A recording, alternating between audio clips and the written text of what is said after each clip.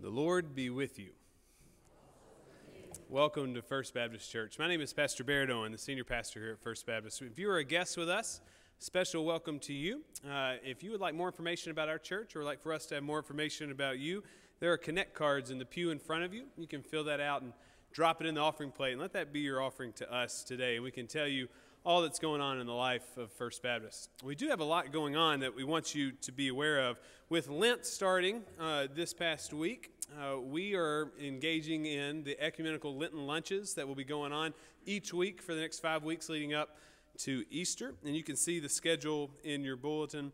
For those who may not know this is one of the big ecumenical ventures that we do throughout the year with area churches in downtown Waynesboro. And we host at one, and then I'll speak at another, and that's just kind of what we do. And if you have any questions about that, we do need to put in a reservation, so just let the church office know by tomorrow if you're interested for that coming week, whatever Monday it is, and we will make sure you're signed up. Save the date for March 16th. This happens every couple years. Pastor Larry is a part of the Virginia Baptist Male Chorale, and they tour through Virginia performing, and we will be hosting them March 16th at 7 p.m. This is a wonderful night of worship, and I think it was 5 years ago the last time they were here, and it was just marvelous.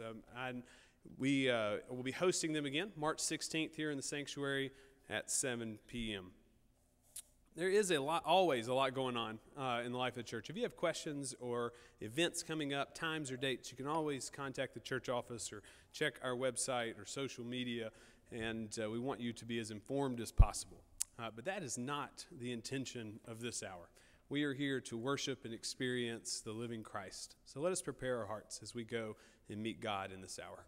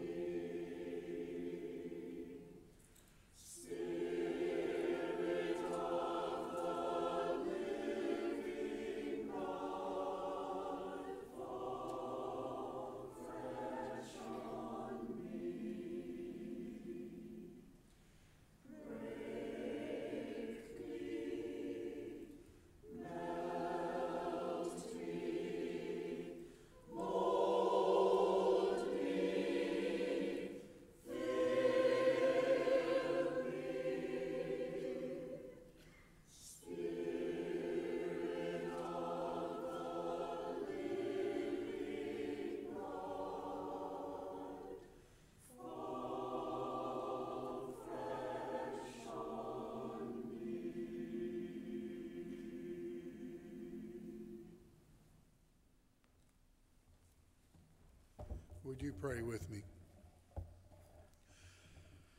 God, our provider, we walked into church today to begin this Lenten journey, needing you in different ways. Some of us need strength because we are facing a big challenge. Some of us need hope because we feel like giving up. Some of us need love because we are feeling alone. We trust that you will provide for us, whether through words or music or in a quiet moment of reflection. We know you are here. We know you are with us. Amen.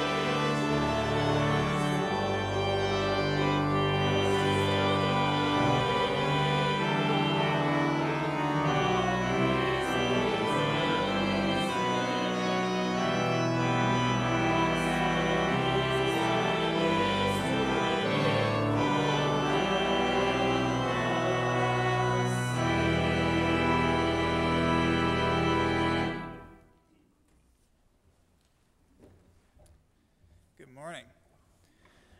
Our church is affiliated with the Cooperative Baptist Fellowship. And over the past couple of years, I've been able to get to know folks at the Cooperative Baptist Fellowship a little bit better. And I have to say that one of the things that I'm most impressed with the CBF is their ministry and outreach to refugees and immigrants. And that's what I want to tell you this morning during our mission moment. Actually, this is very relevant to our students in the youth group. Last year, we went to Atlanta, Georgia, and part of that trip was going to the CBF headquarters, which is in Decatur, Georgia. And while we were at CBF, just learning more about what they do with students and the ministries to students, we had the opportunity to connect with someone who was working there in their office. And she said, hey, we were talking about immigration and refugees. She said, hey, there's this great little town like 5 minutes away called Clarkston, Georgia. It's known as the Ellis Island of the South, and it's like one of the most diverse cities in the state of Georgia and in the Southeast. And it's because it's where refugee resettlement agencies exist in the state of Georgia, right next to Atlanta. And she said, my husband works at this place called Refuge Coffee, and they're an intentional ministry for refugees to find a job, make a living wage, and learn things we need to know to be citizens of the United States. And so we went over with her to Clarkston, Georgia, and we were able to sit and have a cup of coffee with a refugee from Congo. And it was an amazing experience for our youth to sit at a table with someone who looked different from them, who spoke a different language from them, and who was able to teach them and tell them things that I think that they needed to hear. So CBF does some really cool things with refugee resettlement and education. Refugees, when they come to our country because of fear of persecution, oftentimes because of their religion or their ethnicity or their race. And so refugees always want to go back home. That's the desire, to go back home, but they can't. And so CBF leverages its resources to do a few things, and in particular, there is a ministry in Fort Worth, Texas, that works with preschool kids to give them a leg up. The American school experience is scary for a preschooler who has just moved here, who arrived here maybe unexpectedly, and is resettled in a place that they don't know. And so there is a church and a ministry there called Ready for School in Fort Worth, Texas, that has established a library and a center for preschool students to come and to get a leg up, to learn some English, to learn basic reading principles that you would typically get as a kid here in the United States, and to prepare them for school. And so this is our mission moment this morning. And this is what the Cooperative Baptist Fellowship is doing, and this is where part of our offering goes.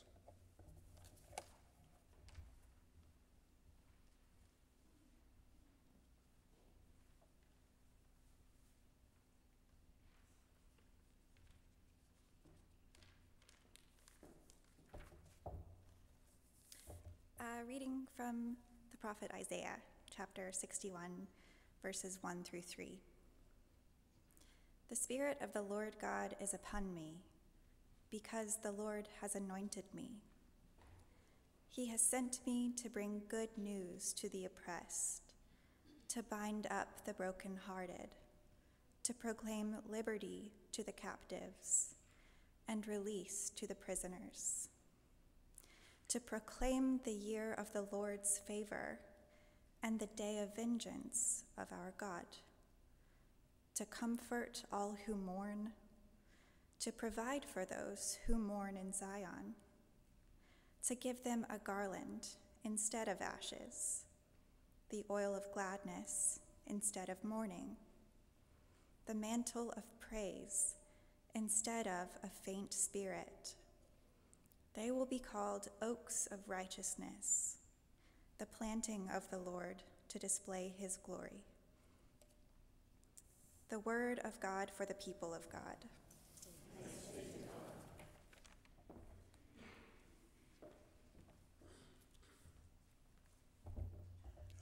Let's pray together. Almighty God, create in each of us a kneeling place where we may empty ourselves of our self-importance and become vulnerable to your word to us.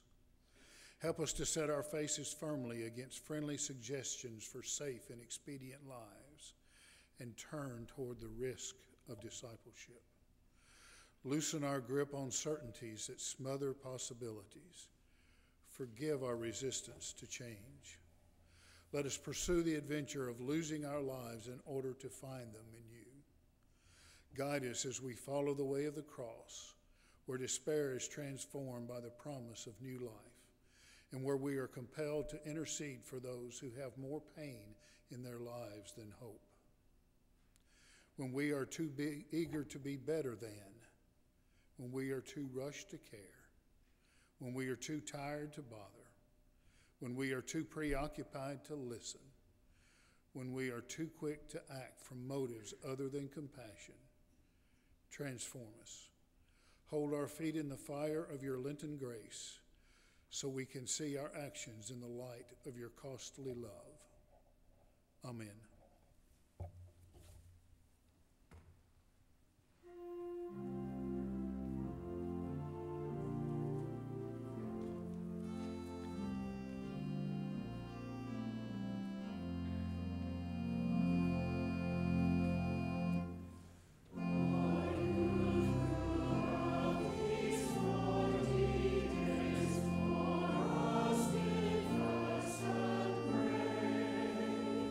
Dear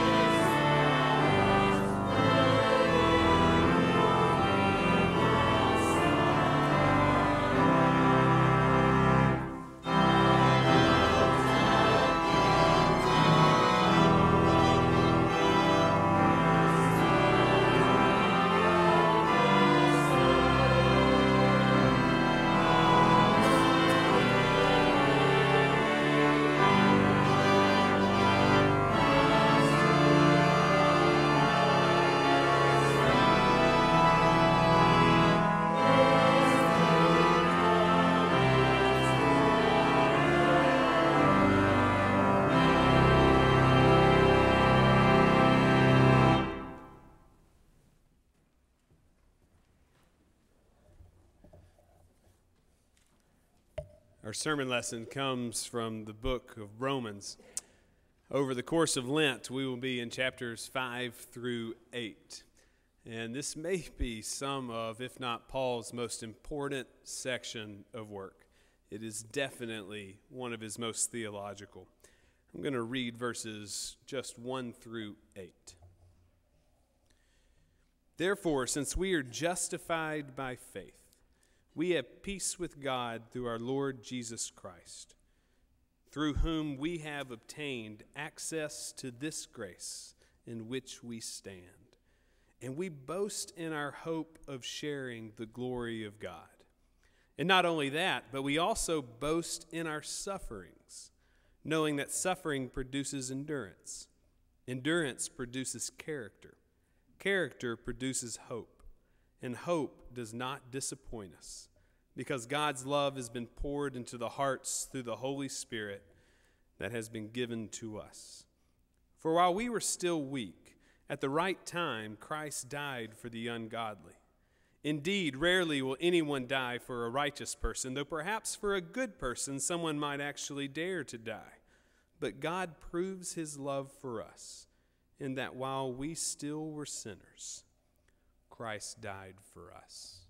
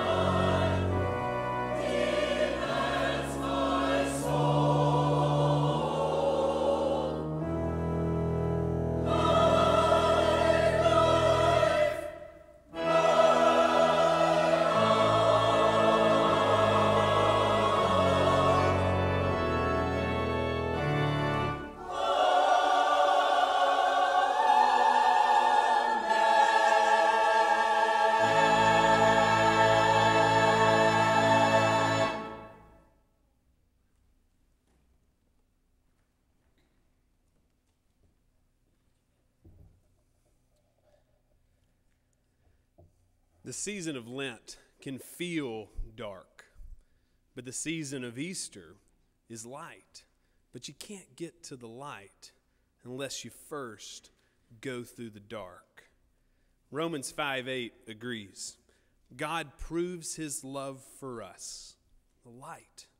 While we were still sinners, Christ dies for us, the dark.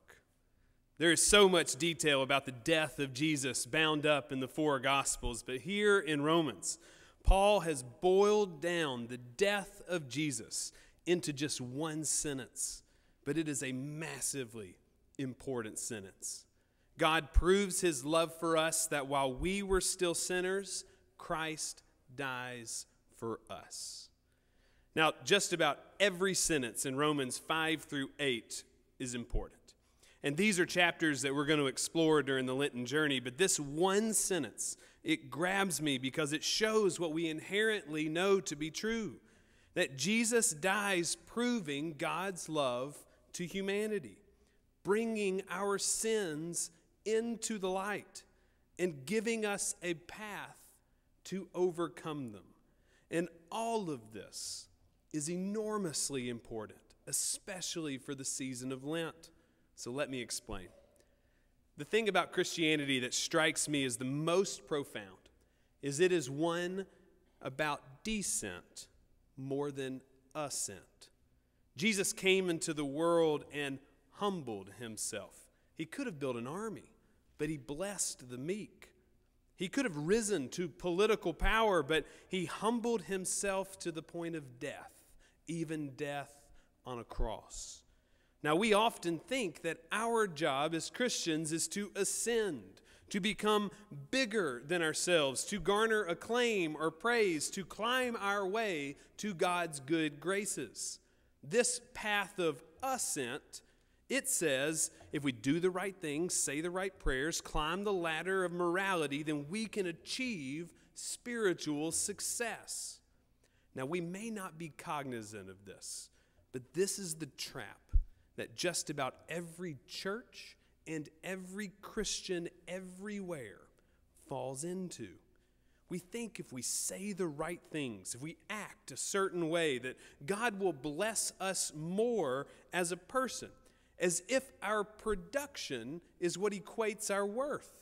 This path of ascent, it assumes that our faith is contingent on our influences. So we pour our time and attention into doing more, achieving more, and everyone does this, whether you're aware of it or not. But this is unequivocally sin. It is straight ego that says we can climb our way to God. Think Tower of Babel. We all do it. When we fall into this trap, we start assuming that our actions or our belief system, that what we invest in intellectually as a Christian is what fuels our spiritual growth. Just come and ascend with me and we'll experience more of God's good graces. But this is backwards. It's backwards for church and it's backwards for individuals. What the season of Lent reminds us is that it is a more spiritual path to descend than ascend. You don't climb your way to God. You fall into God's grace. So much of what happens on earth cannot be fixed, and it cannot even be explained. But it can be felt. It can be suffered. The global spread of the coronavirus, the Milwaukee mass shooting 4 days ago at Molson Coors, volcano eruptions in Japan and the Philippines and Alaska already in 2020. These events can't be explained in a way that solves them. There's no achievable solution that remedies the pain of what's already occurred, but we can feel these tragedies. We can suffer along with those who suffer. We can enter into the pain, even if it's not even our pain. And we can carry the burden that those who suffer bear. Real, authentic Christianity understands that we must, just like we see with the death of Jesus, we must agree to feel. We have to agree to descend into. We have to agree to suffer the pains of others. To do this, we have to become less, not more, less rigid, less controlling, less self-seeking, not more. We must let go, become less materialistic, less comfortable, less ignorant. We have to shed the egoic mind that markets a false sense of self. What Lent reminds us is that our spiritual growth happens more by subtraction than it does addition. Descent over ascent actually leads us to God. I really love this. It feels backwards, but I love it. This Lenten season, we have to take a spiritual path of descent if we want to experience the depth of Easter. And what this means is we have to enter into suffering. We must descend into our own suffering, acknowledging that we are sinful. We have to admit our own pain, our own mistake-filled lives. We have to enter into our own tragedies that we can't avoid, but we can feel. We have to own up to the fact that we're not perfect. We're never going to be perfect. God never expects us to be perfect, and that's completely okay. And when we do this, when we acknowledge both our shortfalls and our pitfalls, when we come to terms with them, when we descend into ourselves, our past, something amazing happens. This is what Paul teaches us in Romans 5. So I want to read it slowly. I'll pause a few times. These verses are so important. We'll start in verse 1. Therefore, since we are justified by faith, we have peace with God through our Lord Jesus Christ, through whom we have obtained access to this grace in which we stand. Verse 1 matters. Everyone in this room, no exceptions, has peace with God through Jesus Christ. We obtained God's grace not because of our own works, but because of Jesus Christ. Verse 2, and we can boast in our hope and in the sharing of the glory of God. And not only that, we can boast in our sufferings. Now this matters too. Just because we have God's grace doesn't mean we're going to be free from suffering. It doesn't work that way. Bad things still happen. There are wars and disease and heartbreaks and job losses and deaths of loved ones. Pain still exists. It's the common denominator of all of life, but we can hope in God even in the midst of our suffering. How? Well, that's what Paul teaches us next. The second half of verse 3. We can do this by knowing that suffering produces endurance. Endurance produces character. Character produces hope. A hope does not disappoint because God's love has been poured into the hearts through the Holy Spirit that has been given to us. And so this is it. This is the path of descent. This is the roadmap that we can all take. Suffering moves us inward and gives us endurance, which moves us further inward, which builds character, which moves us to the bottom of our soul. And that's where we find God's hope. Like I said, this path of descent matters so much. When we were in seminary, we had a special program that students could teach inmates at a nearby women's prison. The inmates could get a certificate in theological studies if they went through the whole program, and a lot of the women did. The program was such a success that the prison would let the women take a trip to our campus and to worship with us. And they would lead us in worship as the choir. And then a few of them would offer testimonies in between their songs.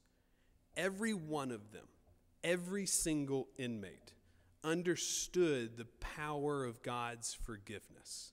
And the way that they could access God's forgiveness was they had to go inward, into their own inner anguish, and they had to learn to forgive themselves.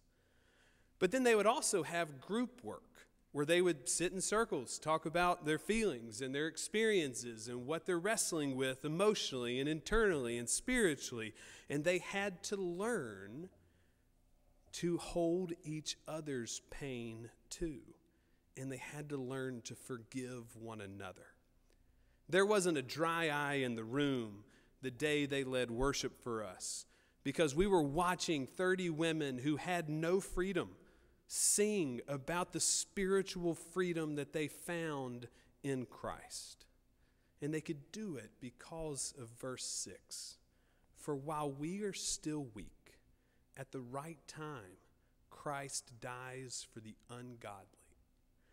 And here, we see that it is Christ who takes the path of descent first, showing us how we can get access to God. Christ saw our weakness as humans. Christ could feel our sin, and Christ entered into that pain and suffered it unto death, which brings up a huge point.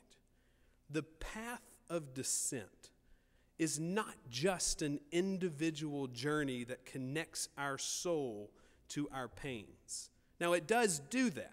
The path of descent allows us to go into our own soul and to bring healing to old wounds that we carry that the world doesn't know about. That's an enormous first step for connecting to God. But what the path of descent also does is it does the same thing that Jesus experiences. Not only does it connect us to our pain, but it connects us to the pain of others. The path of descent, it leads us to empathy. There wasn't a dry eye in the room when we were watching 30 women inmates sing Amazing Grace, and then to explain how they felt their chains are gone because they were learning to enter into other people's suffering. We felt their freedom at that moment. Verse 7, indeed, rarely will anyone die for a righteous person, though perhaps for a good person someone might actually dare to die. But God proves his love for us in that while we are still sinners, Christ died for us. We, on our own, we live in sin. At our core, we will never do enough, achieve enough, become good enough to measure up to God. We can't save ourselves, but Christ can. And so Christ willingly descends to us, enters into our suffering, and saves us. Richard Rohr says that God shows love by becoming that which God loves, whatever it is. To show God's love of creation, God becomes creation. To show God's love for humanity, God becomes human. I really love this. Because if God loves us, then God becomes us. And sure enough, Jesus descends into our world, takes on our suffering. And through Jesus' death and resurrection, we all become reconciled to God. We become conscious of God. The path of descent is a path towards consciousness. So how do we go down it? Now, I've alluded to it several times, but I want to try to be quite clear. This Lent, this Lenten season, we need to reverse our strategy. Life is not about more acclaim or more climbing or becoming greater. It's not about suffering less to achieve more. That quest is fueled by our ego. This Lent, we need to descend out of the ego and into our souls to reconnect to God. I mean, it's like moving from your head to your heart. This Lent, we need to fall out of the ego to reconnect with God. And we can do this through repentance. We have to admit to ourselves and to God that we are sinful and we fail. And despite our best efforts, we can't avoid the pain of the world. Pain is just part of the deal, but we can learn to feel it. We can acknowledge that suffering is real. And to do this, we have to practice descending inward, connecting to our own inner anguish. Now, this sounds scary, and a lot of people think it is. But if you're willing to do it, it'll send you on a path that actually leads to endurance, which leads to building character, which leads to offering hope. And that hope, says Paul, never disappoints. And then you mysteriously, I don't know how this happens, it just does. When you do this path of descent, you start connecting to others, which births empathy and compassion towards one another and ourselves, which fosters solidarity with others who are suffering, which humbles all of us to stand before God and finally admit that God proves his love for us, that while we are still sinners, Christ dies for us. Now, I know this is heady. Paul is notorious for using logic. Every one of his letters to churches are very methodical, very logical. You usually need to take a few laps around it to read it multiple times to hold the argument that Paul is making. So I want to take one more lap at it, try to say it clearly. When we take the path of descent, we become crucified with Christ. We enter into our suffering as well as the suffering of others. But thanks to Christ's descent, suffering leads to endurance, which leads to character, which leads to hope, which leads to the unconditional grace of God. It may seem backwards, but in Christ, down is up, less is more. Subtraction is really addition. Descent is beauty. Ascent is sin. This Lenten season is the perfect time for us to take the path of descent, to let go, to repent, to imitate Christ.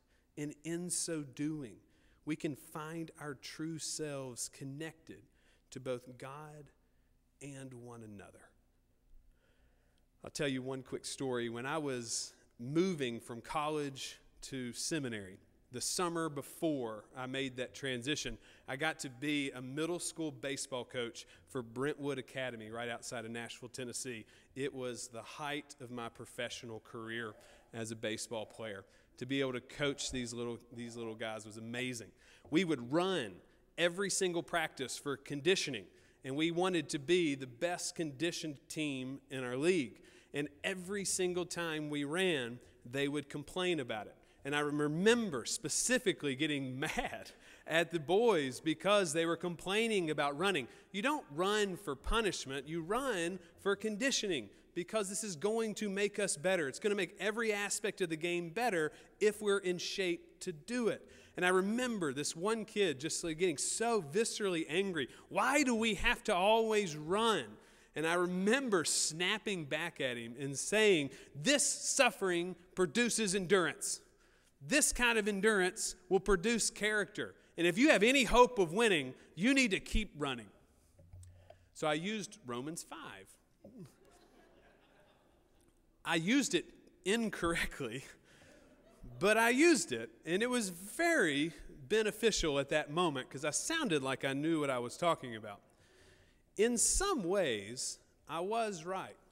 We are suffering in this together. As a coach, I would actually run with them, and the goal was always to beat me. And I wanted to enter into the pain that we were experiencing together. We were building something by entering into suffering together. We were building hope, hope that we could be a team, Hope that we could take what we were learning in practice out onto the field and participate with one another. Baseball is a team sport. It takes trusting one another to accomplish our goals. And it's a very interesting connection that I feel between a group of people moving from point A to point B together and what Paul is describing for the church in Romans 5. As a church, we have to enter into our suffering together. We bear the load together, knowing that it was Christ that did it first and offers us a hope that will not disappoint. It would be a shame for you to miss an opportunity this Lenten season to enter into the dark, suffering portions of your life, because there's people around you that can help hold them. There is healing that can occur when you do, and that makes Easter all the more important.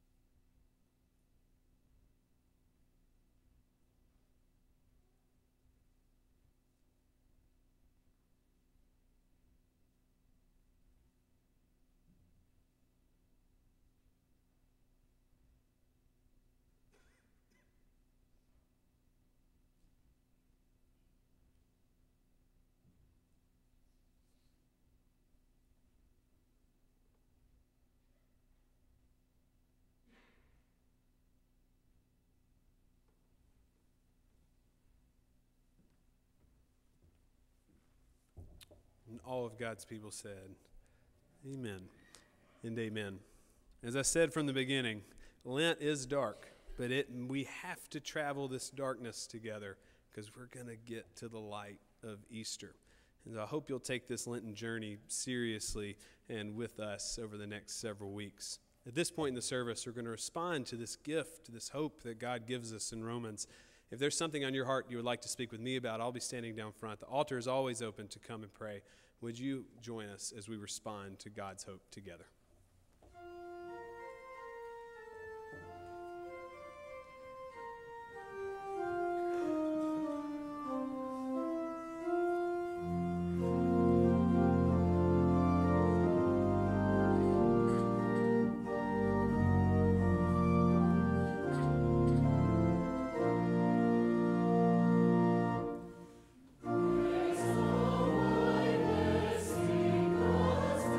Mercy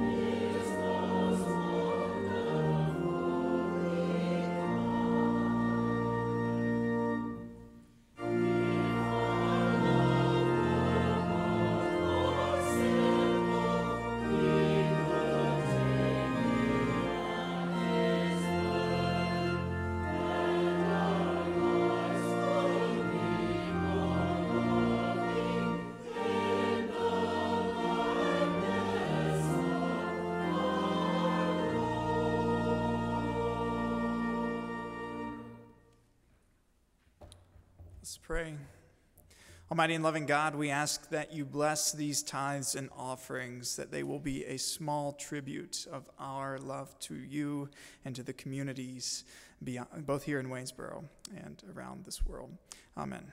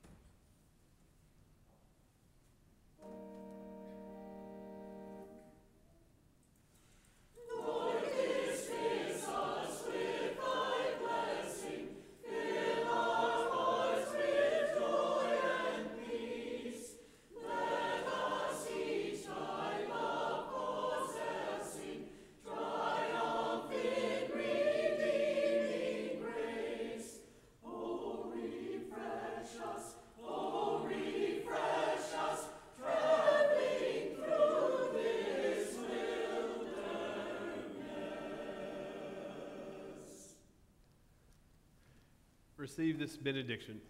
Depart now in peace, knowing the God of all creation is loving and gracing and redeeming you still. Go and pass the peace.